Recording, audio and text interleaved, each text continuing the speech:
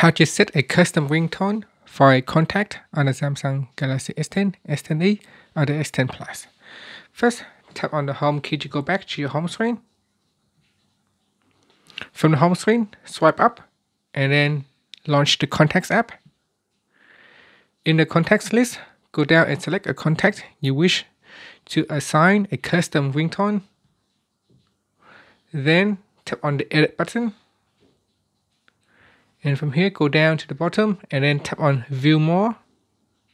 Then scroll down to the bottom. Tap on Ringtone. And in here, you can choose a ringtone that you wish to use. So from the list here, select one.